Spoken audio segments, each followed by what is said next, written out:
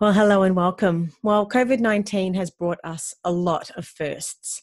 And for some, the COVID-19 era may have been the first time that many may have and are still currently experiencing anxiety. And of course, children making up a large percentage of this category, of course. Well, there's a well-known quote that says our anxiety does not come from thinking about the future, but from wanting to control it. In life, we can't stop the waves, but we can definitely learn to surf. And we can't change, what we've been through and are still going through with COVID-19. However, we really can change our perception of it and choose to look at the events and the situations from another point of view. And that being, really what have we learnt from living through this pandemic so far that can really help us to benefit our lives. And so lucky for us today, we're joined by our special guest, Sarah Smith, dietitian from Bayside Dietetics, who is going to talk to us about what we can learn from our COVID anxiety and how it can help us and our children to be healthier. And just a little bit of an intro about Sarah. She works at a private practice in Bayside, Melbourne, after working for an extensive period within a Monash Children's Hospital. Thanks for joining us, Sarah. How are you doing? Thanks for having me, Rachel. I love your analogy about surfing these waves. Yeah. We can't stop the waves in life, but we can definitely learn to surf. So I like that. Yeah. And, we just hear that sort of saying time and time again. It's just life is not going to change, but our perception of it and the way that we look at it definitely can change and just, just make it easier, I guess, to get through life. Yeah, that's it. But, with regards to anxiety, they say also, I guess, the greatest weapon we have against it is our ability to choose one thought over another. So with regards to anxiety, I guess, and COVID anxiety in that, what are your thoughts about this, I guess? It's a great question because you're so right. It was the experience for a lot of us for the first time of the anxiety, or maybe it was worsened for the first time, and a lot with children. And my specialty around anxiety is the relationship to food. And I certainly know when you relate anxiety to food that you can make short-term choices that give you relief from the anxiety in the moment. They feel really good in that short term because you get that sense of relief, or you can make choices that confront the anxiety, so a little bit harder to sit through in the moment, but they more align with what you want for the longer term. So I think it becomes really relevant around food in terms of short-term versus long-term decisions. Yeah. And look, of course, we're not discouraging, the struggles and hardships that many households are living through at the moment as well. And, there is a lot that I guess lots of households are going through, I guess, with their anxiety and all that sort of stuff. But, with this, I guess at some stage, and as you mentioned in your article, which we'll speak about in a moment, of course, putting ourselves onto a positive path really can start with something as simple as just, shifting our perception and seeing lessons in this COVID era, from a different point of view and using all of this, for good for our families and for our children. So I'd love to know, what are your thoughts on this? Like taking all of these lessons and actually doing something with them as opposed to just saying that was, and this is because we're still, let's face it, a really challenging time. What are your thoughts? Yeah. I mean, that using our ability to change our brain to actually learn from the situation, I agree with. And hopefully with the discussion that we're talking through today, it's learning in a way that will actually help parents and people feel really quite settled and calm again around food. It's not a complex thing we're going to talk about that is really hard to do. This is just helping, reassure parents, give a bit more information and reassurance to help the job be easier really around kids feeding. Nice. So on that, we published your article titled Learning from Our Anxiety Around COVID-19 to Help Us and Our Kids Be Healthier. So for someone who hasn't read the article yet, could you please give us an overview what it's about and just tell us what inspired you to write it? I put my hand up at the start of the article to going and really seeking toilet paper in abundance when we had that threat of not enough toilet paper. That madness that we lived through. That madness that, not many are missing, but I did. I went and got that toilet paper that just in case toilet paper.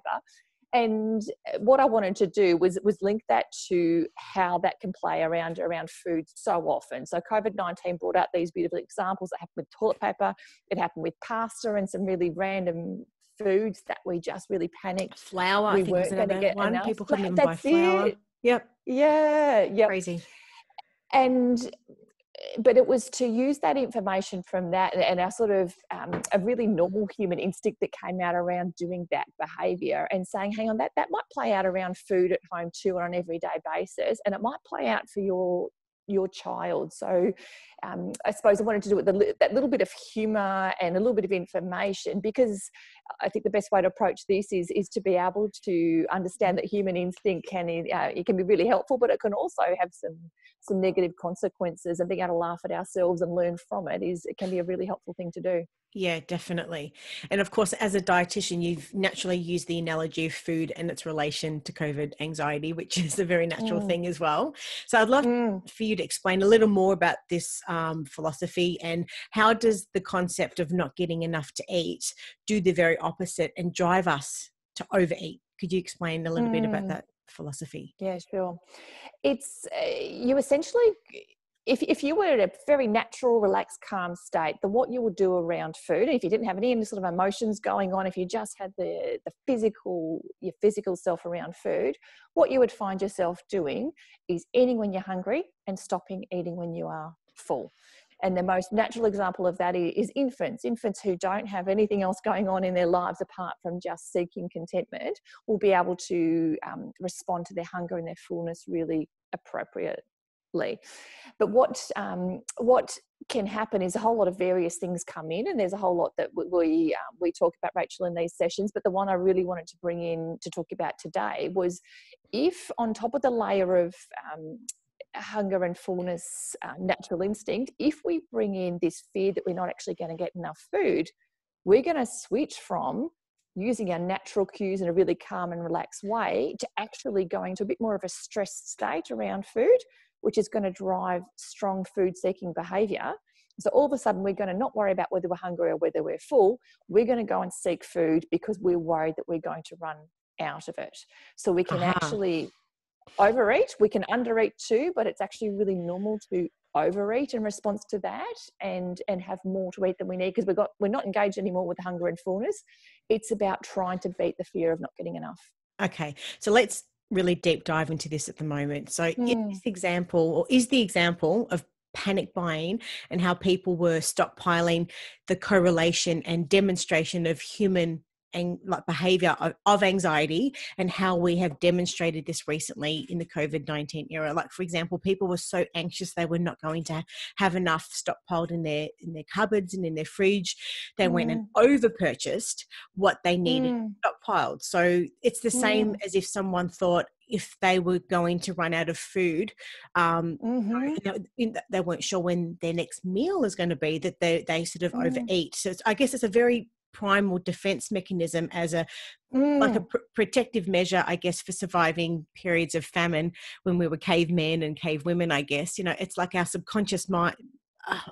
It's like our subconscious minds drive us to maybe increase body fat storage and to gain weight, not knowing when we're going to have our next meal, almost like an insurance against the risk of failing to find food.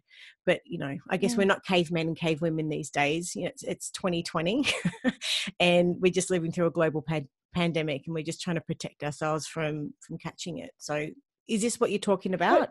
That correlation? Yeah, I think you've actually done a really nice analogy, because we're not cavemen still, but actually physically we haven't evolved to a huge degree from there in this respect. And what's gone much faster is that our access to food has gone from having to really seek it to now actually having an abundance of food almost all the time. And really COVID-19 was the first time that we really had that threatened again, that we weren't actually going to have enough food. So we did go back to a lot of our instinctual behavior that you are spot on. It's purely about survival. It's purely about making sure as humans we get enough to eat. And so we will do it. And probably another nice analogy of the human instinct for survival is, if you're about to dive underwater where you don't get to breathe regularly, you will suddenly take a big gasp of a breath. You won't breathe normally beforehand. You do a bit of an extra breath before you go under, in anticipation of not having enough breath when you're under. So it's a really healthy, lovely instinct that we have as humans to be able to do that. And you'll do it with water too. You'll do it with food. You'll do it with the things that you need to survive. You will be able to anticipate not having enough and be able to do a little bit of preparation to help yourself get through that patch. Yeah. Okay. So from like an evolutionary perspective, is the ability to overeat and its relation to anxiety and COVID anxiety not so much of a psychology or like a mental state of mind, but it's more of a physical state, and it's to do like with our hyper and hypoglycemia, which is basically if our blood sugar levels are high or low, like high blood sugar levels or low blood sugar levels. What I mean by this, I'll explain my madness.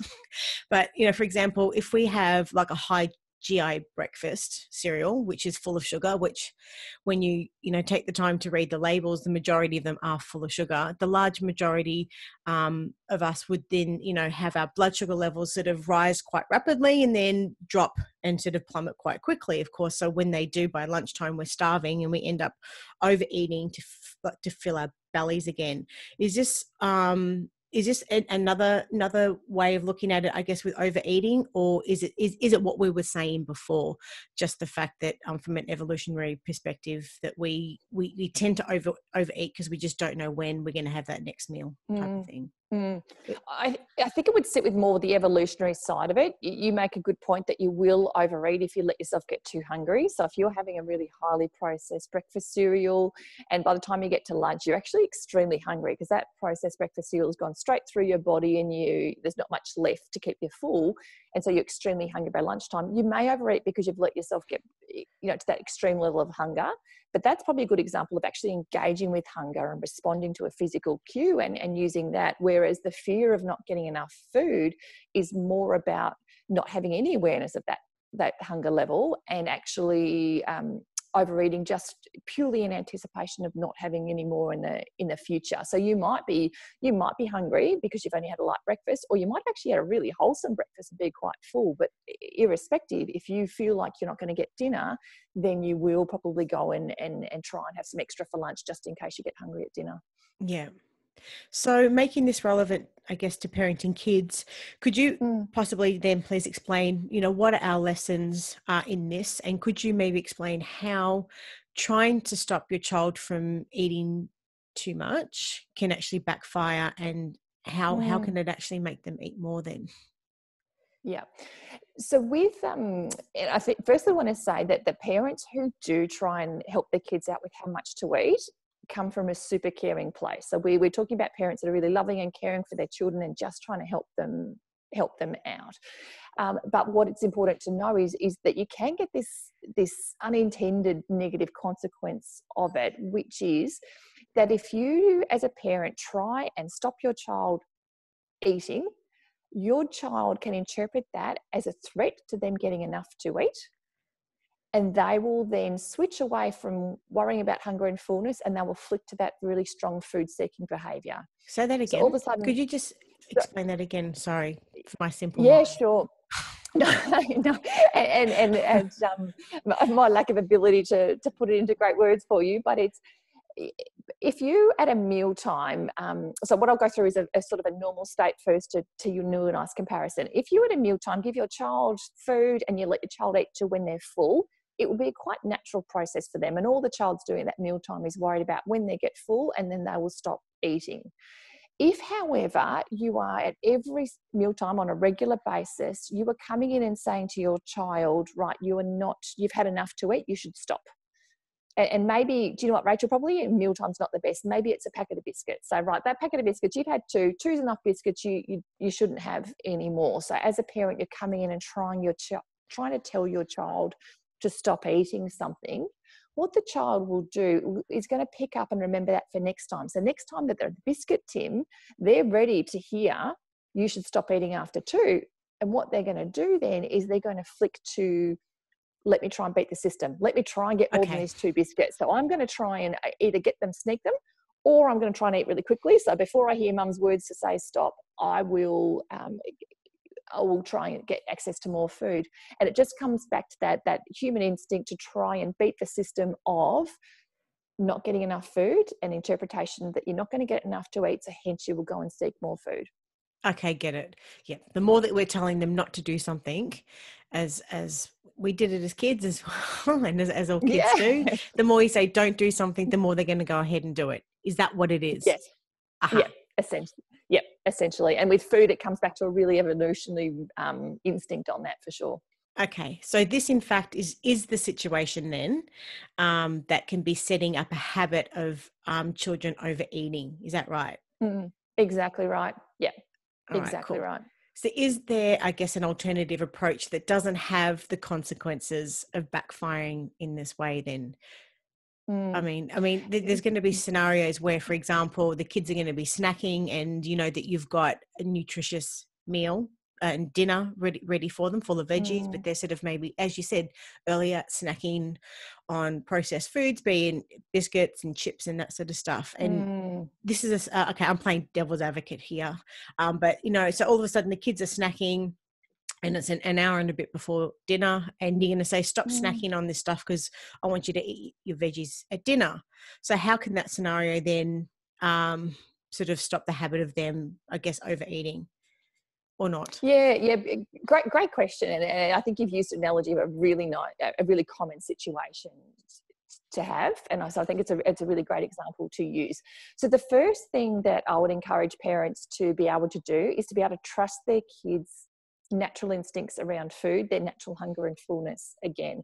And that's where, as I was alluding to at the start, it actually, a lot of peace comes from doing this approach, because you don't have to try and control your kids' quantities. You can actually sit back and trust your child has got the ability to respond to hunger and fullness just like they did when they're a baby. That instinct doesn't go away. So that's going to be there within your child still. You've just got to help them find it. And the way you help them find it is by stopping trying to do that job for them. Because the more you do the job for them, the less they're going to practice doing it for themselves, the less they're going to trust themselves, and the more they are going to look for you to try and stop them because they don't know how to do it themselves. So that's the one big underlying principle of it all. But that, to relate that to the situation that you spoke about, you sort of spoke about the child's eating in a snack time, but really the adult wants them to eat at dinner time instead. Yep. It's the adult's role, certainly in the household around food. A really nice role for the adult to take is to be able to decide when meals are and what the food is being offered. Right. So if the parent is thinking, hang on, I don't want my child to be snacking now because we're really close to dinner and I've got a nutritious dinner, it's the right of the parent to say, it's not snack time now. Kitchen's closed and kitchen will be, there's dinner coming. And what you're doing is essentially you're reassuring the child that there's going to be plenty of food. So your child is going to get the opportunity to eat. It's just steering the child to the meal that's got the nutrients that you want them to eat from. But then at the dinner time, when you sit down for that nutritious dinner that you described, let the child work out how much of that dinner that they need to eat according to their physical cues, and don't try and do that job for them. Okay. So still give them, if they're hungry and dinner's not going to be for another hour and a half or so, 2 hours or something, still give them the opportunity to eat and have a snack, but give them the ability to decide how much they want, but so they understand this is a small meal because I'm going to have a big meal later. Is that what it reassurance is? Yeah, that reassurance is really nice to be able to say to a child, hang on, dinner's coming, so there is plenty of food coming.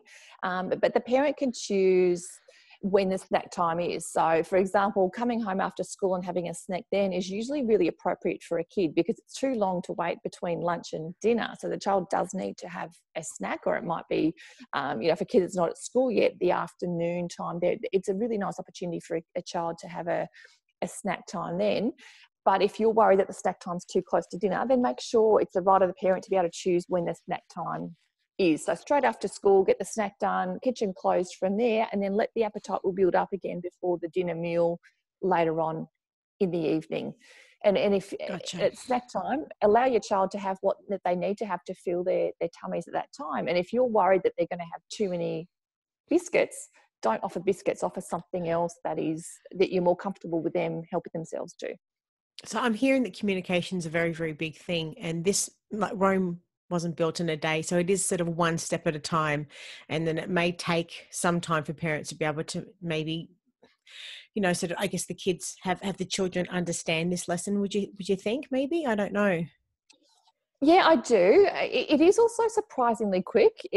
I agree with you that it's you need that consistency of a message for a child to be able to have them accept it. However, this actually, in my experience, is a transition that you can do pretty quickly within 10 days or 2 weeks. You can get the system really sorted, which I think in the picture around food is actually quite a rapid period around time. So if you sort of make the decision as a parent to say, hang on, I'm going to take this on board. I'm going to be in charge of when meal times are, but I'm going to start to trust my child about getting enough to, use their appetite and their fullness to help them work out how much to eat rather than doing that job myself.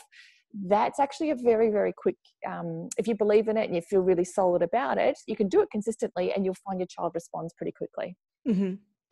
And in your article, also, you asked the question, if parents on a regular basis are asking their child to stop overeating, let's say now it's dinner time, so we've done that and we've moved to dinner time. And if parents on a regular basis are asking their child to stop eating, that they should consider observing, I guess, the signs of them starting to overeat. So the question is, should parents be observing if their children are eating too fast or if the portions are too large also?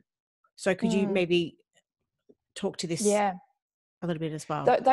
Yeah, sure. Those two cues, if your instinct is that your child actually is having too much and they're not actually using their fullness cues to stop them eating and they're just continuing past feeling full into having too much, where they might be feeling a little bit tired after a meal or a little bit uncomfortable in the tummy after a meal, or alternatively, if they're eating really quickly, then it probably is a sign that your child is starting to flick to food-seeking behaviour and is not using their fullness cues. And what you want to do is help them flick back. You want to get them out of that food-seeking zone and just trying to find food and back to just being able to use their fullness to guide them to stop eating. So what's food-seeking behaviour?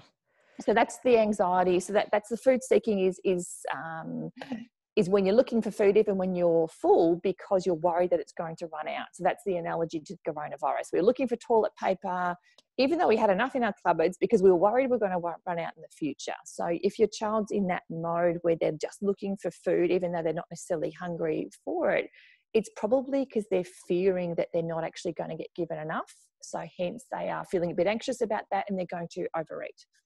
And as we said at the start of the chat, this is from an evolutionary perspective. This is something that as human beings that we haven't necessarily evolved out of yet, that we're still doing this instinctively. Is that right?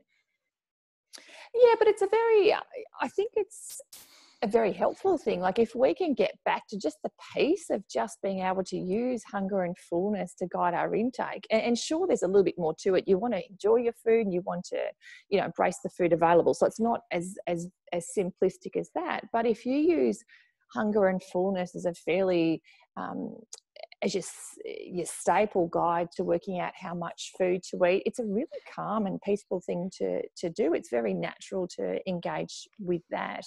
And this chat's about helping parents see whether maybe they're starting to try and do that on behalf of their child, in which case they're teaching their child not to use their own hunger and fullness. They're teaching their child to listen out for their parent rather than being able to do it themselves. Say that again, because that was gold. So if you find yourself trying to stop your child from eating, what you're doing is you're teaching your child that they can't do it for themselves. They need you to come in and tell them when to stop food, whereas you want them to be able to go back to trusting their own instincts about how much to eat. And so how does a parent then make that transition from one to the other? The big thing, it's a great question. The big thing is really that you do trust your child, because if you trust your child, then they will trust themselves as well. Another thing you can do really well is role modeling, because I know I experience hearing my kids say stuff that I think is awful, but I know that I've said it 2 hours earlier, that they just are really good at role modeling whatever you do. So if you can role model trusting your own hunger and fullness, you can role model not finishing everything on the plate, You can role model having more when you are hungry. You can role model not eating everything inside and just being able to do it at a relaxed pace and being able to stop with your fullness. Then your kid will pick that up. So if you role model it yourself, if you trust your child can do it for their selves, then you'll find that your child will be able to migrate towards that for sure. And the French do this extremely well, and this is part of their culture. One of our other partners, Marie France, from Fussy Eater Solutions, speaks about this, and I've spoken to her on a number of occasions. That the French, as a family, will go to the to the table with appetite and ensure that they are hungry, and they will eat for enjoyment, and they will eat to the point where they feel full. But they don't, once they sense that their stomachs are full, they don't, and they understand the point where they don't then keep pushing and they don't overeat. So they have the enjoyment of eating. It's not necessarily just something that they're doing just for fuel, but they enjoy the fact that they were hungry before their meal. They enjoy the meal. They know at what point that their belly is full, and they know at that point that they stop. So which is an interesting philosophy as well. What are your thoughts on that? So that's the same thing. That is beautiful. That's a really nice example of a situation where parents are trusting their child to be able to just choose from the food that's available and use their own appetite to work out when they're full. And we do know from studies that if you take someone, say, from Australia and pop them in France and have that sort of upbringing around food, then they will adopt that same behaviour around food. So we know it's certainly learned and it's certainly possible for anyone to get to that. And key things you said there is really that embracing appetite. So it's really awareness of it and feeling quite comfortable with being hungry, because it's just a cue that you need to eat. It's not a panic stations. It's just a cue to eat. And then you go to a meal. The meal is where you eat until you feel full. And so you're responding to your internal cues around it. And you also mentioned the enjoyment of food and really celebrating that meal, so everyone could really sit there peacefully and be able to calmly access those cues around hunger and fullness. Australia, as such a multicultural country, is really a melting pot of so many different cultures. Coming from an Italian background myself, of course, the Italian culture is that there has to be an abundance of food, and if you don't eat, and then of course our whole culture is the forcing people to eat and then overeat. It's completely opposite what we were just saying about the French, that they know at what point their bellies are full and they've enjoyed their meal, and they're not going to have that feeling of, oh, I've eaten too much type of thing as well. But as Italians, it's really ingrained in us from such a young age, eat, and so it is very much a cultural thing, I think, as well. Yeah, I love that. Yeah. Very, very different. But what I'm hearing, and tell me if I've heard it wrong, but if parents are putting their best efforts into putting the foods that they want their children to eat in front of them, and making those meals as enjoyable as possible, really parents should really just let their children decide how much they want to eat and when they want to stop eating. That's a perfect summary, Rachel. Well said. Okay, great. But what if, playing devil's advocate again, the child has only had 2 bites and they're like, I'm not hungry anymore? That's the child's right. You as a parent, you get to accept that and just give your child an opportunity to eat again at the next meal. That's why regular meals and snacks are important, because your child's going to get regular opportunities to eat over the day. So if at one meal or snack they just choose not to eat at all, or if they choose to eat but hardly anything, that's okay, because they'll be able to eat more the next time. You're going to trust their body around choosing how much they need to eat. Okay, great chat. We've covered a lot. So if you were, I guess, to summarize your key messages for our audience today, what would they be? Oh, I just go back to what you said a moment ago. That was spot on. So I think for parents, that there is an approach to food that really takes the stress away for them, and that is to see your role as a parent to be about providing the food when the meal times are, and allow your child to do the job of choosing how much to eat. And if you find yourself overstepping into their zone and trying to control how much they're eating, you will find that they will find that anxiety provoking, and you might accidentally cause them to do a whole lot of overeating. So bring yourself back to doing your job and allow your child to do their job, and you'll find it really helps for nice relaxed meal times, just like the French. Just like the French. Well, thanks for talking to us today, Sarah. If anyone's got any questions for you and or want to find out more about your practice and all that good stuff, whereabouts can they find you? So Facebook or website, Bayside Dietetics. So www.baysidedietetics.com.au. Right, love this chat. Thanks for having me, Rach. Anytime. And I'll speak again soon. Take care. Right, bye. You too. Bye.